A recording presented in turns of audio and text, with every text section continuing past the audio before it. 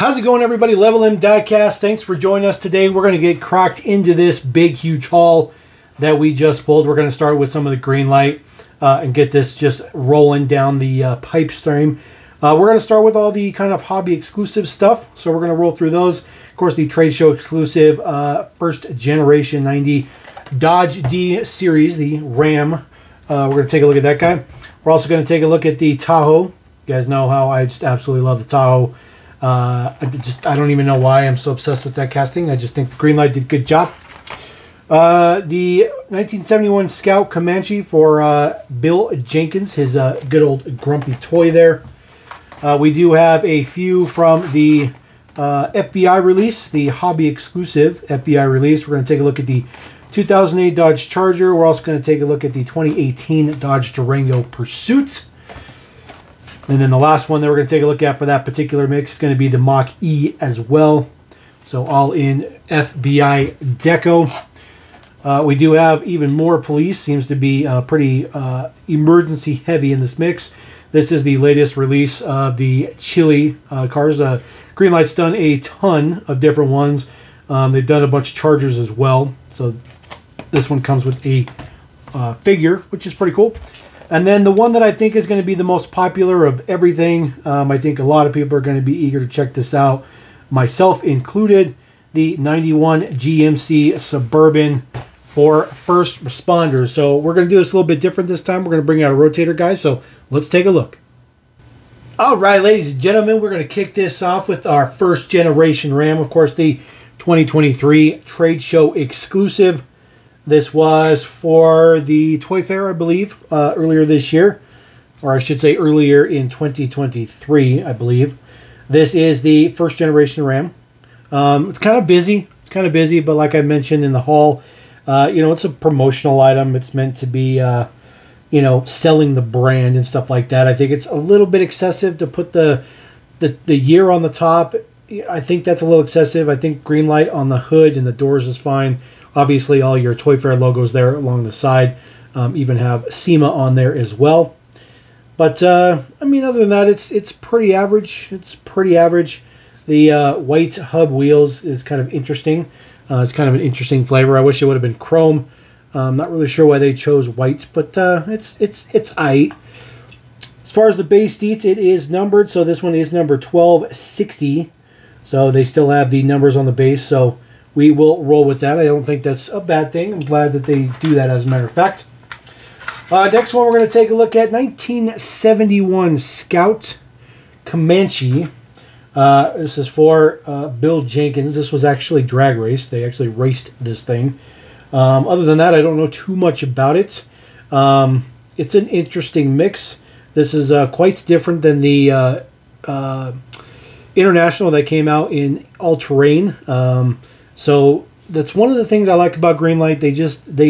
They can make so many tweaks to a small model to really make it kind of fit in just a huge amount of things and series and all kinds of stuff like that. This one's okay. It's okay. It's not really necessarily my flavor, but I decided we were going to collect the International, so of course that means we have to chase them down and get them all.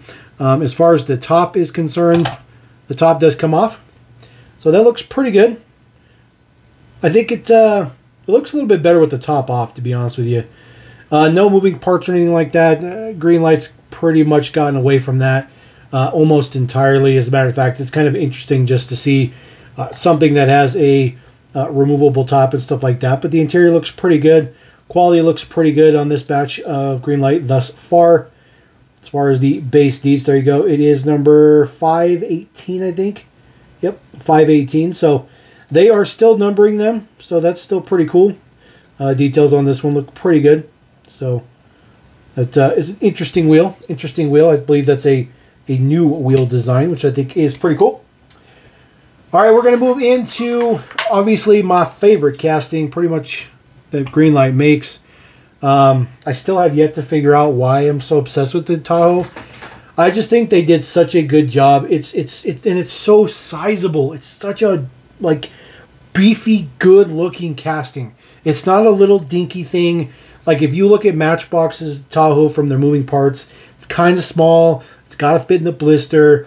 Greenlight doesn't have to worry about that problem. It's just nice and beefy. And this one looks really, really good. I really like this one. Push bumper on the front looks pretty good as well. The utility wheels there on the side, of course, pretty iconic deco for Alabama. It's there's a special word for the silver, which is the base model, and they have like this like navy-ish, bluish kind of color for the what would be the trunk and the hood, but this just has a hatch on it. The finer details up on this one does say State Trooper. There you go. Alabama Law Enforcement Agency. This one does not have a plate, so I guess it's not a specific unit or anything like that, but that one looks good. Do like the details. The details on the front look good as well. That nice, big, huge grill bar on the front looks pretty good as well. As far as numbers, this one is numbered as well. This one is number 788. So lots of low numbers for these, so I'm pretty happy about that. I will take what I can get for sure, which I think is pretty cool. All right, those of you who want to see the Suburban, because I'm sure there's going to be plenty, and don't make you wait till the end. We'll bring it out right now. I'm really impressed by this casting. I'm really, really impressed. Obviously, Greenlight was fully aware of their intentions to make GMC and Chevy versions. That is a given. And it gives them a lot of good opportunity for this particular casting. This one looks really, really good. It does have that nice guard on the front. That might be the same guard on the front that they've used for some older square bodies, which would make perfect sense, especially for the utilitarian side of it. The wheels are amazing. The hubcaps look fantastic. We'll try to get some up close to that. You see this one does have a plate on that. We'll take a look at those as well. So this one is modeled after an actual unit. Unit number 688. Very, very cool looking. Very, very cool. Very retro. And I think the light bar is period specific as well. Looks pretty good. The hood does not open. I know it looks like it does, but the hood does not open. There are no moving features on these Greenlights. Says Emergency Medical Service right there, City of New York. Those, whoop, whoop, whoop. I'm dropping it everywhere. There is the hubcaps. There's just a little bit of print on the hubcaps, which is probably the old GMC logo. And then there is the deets on the back for the plate detail and stuff like that, which looks fantastic. Just such a good casting. Really, really dig that casting. As far as the base deets go, this one is also numbered. This one is number 99. So very, very low number. Very, very good details on the base. Four-wheel drive, looks good. This one's not particularly done up for a trailer hitch, but I think that is a modification that will certainly come down the pipeline. I don't see any reason why they would not make a trailer hitch for that to be very, very, very popular. All right, our Chile Dodge Charger. Greenlight has done a bunch of different ones for the Chile Police, and I think that is a pretty cool setup there. This particular one does come with an officer, which is very, very cool. They have quite a bit of print and stuff on it, a lot of detail to it. Looks fantastic. I think the quality of the figures is actually pretty good. He's even got a little bit of print in there for the badge, which looks good. This particular Charger does have an opening feature. We'll take a look at that here in a minute. But fit and finish is always kind of a question mark with Greenlight. This one looks pretty decent. I think it looks pretty good. This one should be more of the kind of new direction of quality. Pretty much everything we're looking at right now should really be part of the new style of quality with Greenlight. And so far, it looks good so far.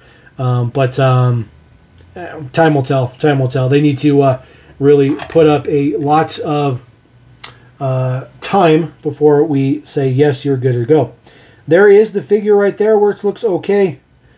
It's nothing fancy. It's just a figure. The Charger, like I said, does have an opening feature.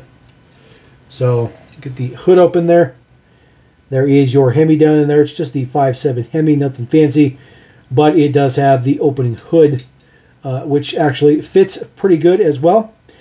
There is the deets there. That could be 1562, 1862. Who knows? But that's the number up there. It might be 1862. Probably 1862 is probably the number.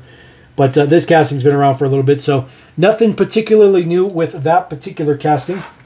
We'll kick it a little bit old school for the next one. We'll take the Charger back to the first generation 4-door Charger. This was a kind of a big deal when Greenlight did it. This is an okay casting. I've never been a huge fan of the car in real life. Never been a real big fan of the casting. I don't think that the first generation 4-door was a particularly nice or attractive car. But that's just my opinion. You know, even being a Mopar nut. But that's just how I roll. This one does have an opening hood as well, so we'll take a look at that. It does have just the white light bar on the top. Looks pretty good.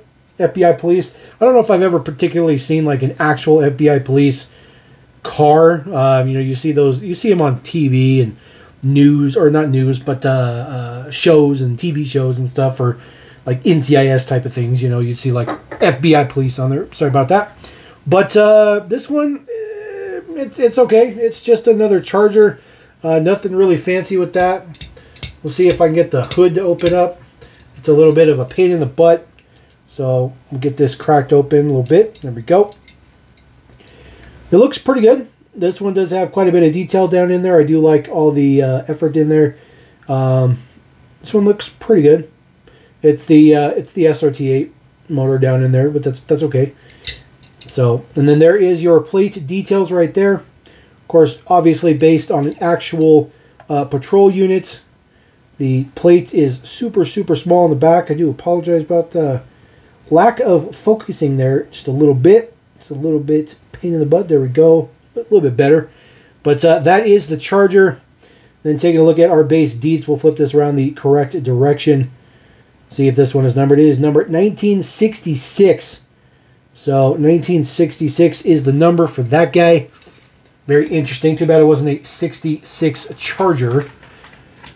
All right, we're going to flip into SUV mode. We do have our Mach-E GT for the FBI police. I don't know if they actually have a Mach-E GT, but I'm sure that they want to. The whole green EV push thing.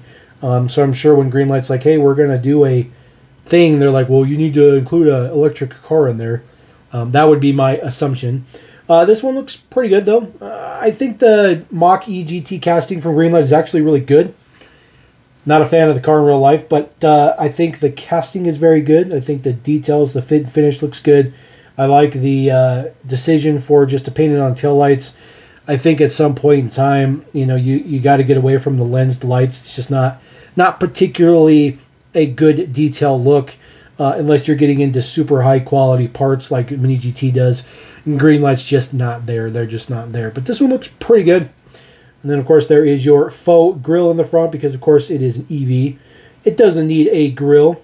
This one, obviously, based on a actual rolling unit 2. And get that to focus a little bit. Sorry about that. There we go, sort of. Do apologize about that. The plate is really small. It looks kind of big on the screen, but I assure you it is tiny. As far as the numbers on the base, it is 1465. You see right there next to the copyright number. So these ones are much, much higher numbers than the ones that I've been pulling out from the rest. We will pull out the Durango to roll out with this one. This one, unfortunately, doesn't have the bull bars in the front, and I think, at least in my opinion, I think that makes a big difference with the Durango. You know, just the standard Durango with the light bar on it, it's just kind of weird. It looks more like it's trying to be like a Rent-A-Cop, or maybe like one of those Walmart security guards that are driving around, you know. But I think when you put a push guard on it, looks a little bit more proper as an actual legitimate police vehicle. As you noticed on the windshield, there's still a lot of that residue, a lot of that material from manufacturing. It's a really, really big problem with Greenlight.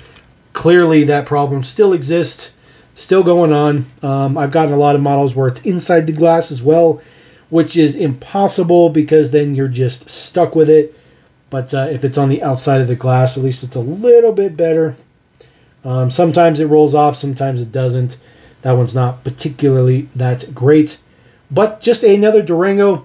We've seen about 20 or so versions of the Durango thus far. This one, unit number 179. Again, with your plate number on the back. There is the deets. Might be a little bit of like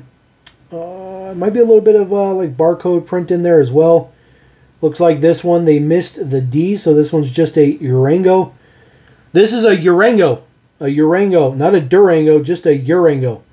So very interesting, very interesting. That's ridiculous. They literally missed the letter D. It just says Urango. Blows me away. All right, base deets here. This one is 1890. There is the number there. Kind of weird that the print goes opposite of the copyright print, which is weird. But this guy does done up for a trailer hitch as well. That's just something that they've done. So I think what we'll do is we'll just roll out with our Fibbies, our FBI police for Greenlight, and we'll get to the rest of this stuff as well.